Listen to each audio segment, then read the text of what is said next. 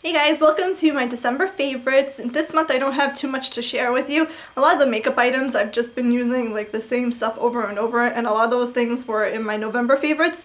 So there's a fewer makeup items, but I do have some body items. So let's get into it so I can share these with you. So I'm going to start off with the makeup items first because there are so few of them. The first one I'm going to talk about is the Maybelline 1x1 Volume Express Waterproof Mascara. And this is one of my favorite mascaras ever because this is just such an easy go-to mascara. I've tried the non-waterproof formula before and both of them perform just as well, but the waterproof one obviously has the benefit of lasting a little bit longer and being waterproof. And this I like because the brush is a plastic brush and it's kind of dome-shaped like this. And if it'll focus, you can kind of see there's like lots of tiny little teeth. So they really comb through your lashes really nicely. It doesn't volumize like really dramatically or anything like that, but it lengthens and it volumizes just enough so that it just looks really natural, but still it gives you that boost that your lashes need. And I get a lot of compliments when I wear this mascara. People have said, oh, you have really nice long lashes and it doesn't look clumpy at all. You can try your best to try to clump this stuff. You will not be able to clump it. I mean, layer after layer after layer, but really you only need like 1 or 2 coats. So that's why I really like this mascara. This is pretty much the only mascara I've been using all month. It's just so quick and easy like that. The next item I'm going to talk about is this YSL lip gloss, and these are new. They're the Gloss Volupté lip glosses, and I still have to do a little bit more research about these. Love this gloss because it has a really fantastic formula. It's very smooth on the lips and it's not sticky at all. It adds like a little bit of moisture to your lips. It looks even good when your lips are dry. It has that signature YSL kind of mango-ish flavor to it. And they have kind of 2 different kinds. They have ones that are like iridescent where there's like shimmers in them, and it's supposed to really make your lips look pouty and like 3D-ish kind of thing. I think that's like the new thing, like 3D lip glosses. And they also have ones that don't have any shimmer to them. Both. I didn't think I would like the shimmer ones because generally I don't like glitter or shimmer in my lip glosses. But this is really fine shimmer. It's actually not extremely noticeable. This is the only one that I got in the shimmer. I have 2 other ones. One is like a cream red color and the other one is like a cream pink color because I wanted to compare the shimmer to the non-shimmer. And really between the 2 pinks, they're really not even that different in color or the way that it reflects on your lips. I don't notice the shimmer too much in this, and it's just a very comfortable gloss. It lasts probably about 2 or 3 hours. It's not anything too long lasting, but I do really like them. It feels really nice and luxurious on the lips, and it's just really great for if you have dry lips like I do. So I highly recommend it. This is the color in 102. And I believe they are on the YSL Beauty website right now. I don't think you can get them at Sephora just yet, and I haven't seen them at the counters just yet. So if you want to check them out, that's where to get them.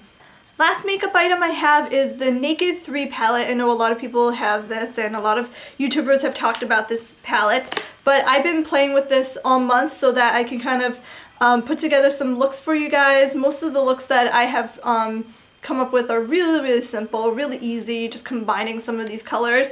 And I'm not sure, I thought I would like this a lot more, but I still do like it. And like I said, I had been using it all month, pretty much exclusively, just because I really wanted to try to put together some looks for you guys and do some tutorials. And it's just a really nice neutral palette. They're more rosy toned than the original Naked palette or the Naked 2. And the first Naked palette was more like bronzy, and the second one was more taupe-ish, and this one is more of the rose gold. So this is really nice. It's the same quality as all the Urban Decay eyeshadows have. They're wonderful to work with. Pigmented, smooth, easily blendable. So I do recommend this. The only thing that kind of put me off from using this, or really loving this as much as I thought I would love it, is because I thought that I would really like the pinky kind of rose gold champagne colors, but some of these lean a little bit like mauve-ish, and you kind of have to be careful because it can kind of make you look sickly sometimes if you overuse it, or if you use some of the tones together too much, especially I think more so if you have pale skin, or maybe because my skin tone is more yellowish, but there are ways to use this and still make you look really, really nice. I'm just throwing that out there, why, you know, I'm not like totally smitten with this as much as I thought I would be, but it's still a favorite this month, and hopefully I will be posting up some tutorials for you guys soon. Next, I'm going to go into a couple of body products. One thing I have been using for a while now, but I haven't included in a favorites video just yet, is this Body Shop Pink Grapefruit Shower Gel. It's a ginormous bottle. I bought a bunch of Body Shop products when they were having this crazy sale on the website. Basically everything was like 50% off. So I went a little nuts, and I'm pretty much stocked with body products and shower gels and all that for a while. Probably until the next sale at least. And this is one of my favorites. The pink grapefruit smell is just spot on. It's very refreshing and very invigorating. It's just so fresh. It smells so delicious. Oh, if you like pink grapefruit, you will love this shower gel. And it's a nice gel. It gets you clean, it rinses off nice, it's moisturizing. Not like super moisturizing, but it doesn't dry out your skin. And it lathers up pretty well. I wouldn't say it lathers as well as the Bath & Body Works body shower gels. I think the Bath & Body Works ones are a little bit thicker in texture, and they definitely kind of foam up a little bit better on your loofah, but this one still works fine. And yeah, I've been really enjoying this. And with the shower gel, I also bought the pink grapefruit body butter, and the Body Shop body butters are probably one of my favorite body moisturizers ever, just because the formula is that good. It really moisturizes and hydrates my dry skin, and they smell heavenly. I don't think there's one that I don't like, but it just makes you want to eat this. It's so good. And this used together with the body gel, it just enhances the whole pink grapefruit experience. So I really, really like this one. I also have been enjoying the Vineyard Peach one, and this formula is just a little bit different from the pink grapefruit. This one is the dry skin formula, and I don't know if you can tell the difference between the two, but the Vineyard Peach is definitely much thicker. If I were to shake this, this one will definitely kind of drip down, but this one is like solid, it won't come out. And the Vineyard Peach also smells amazing. It's so good too. I love fruity scents, and these are really, really spot on. They smell delicious, they hydrate the skin, and I've been kind of just going back and forth between the two depending on how dry my skin is.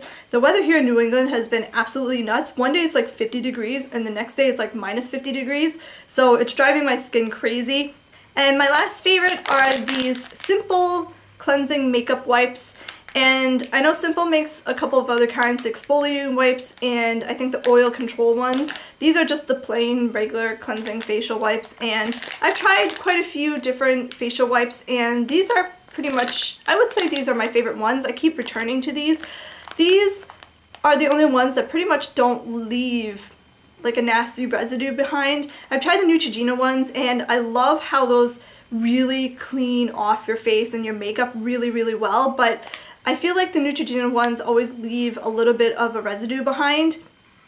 And I want a wipe where it does what it does, where you clean off your face and you don't have to wash your face again. With that residue behind, you feel like you need to wash your face again, and that's, you know, not the point, because otherwise, why would I use a makeup wipe? I'm trying to be lazy here.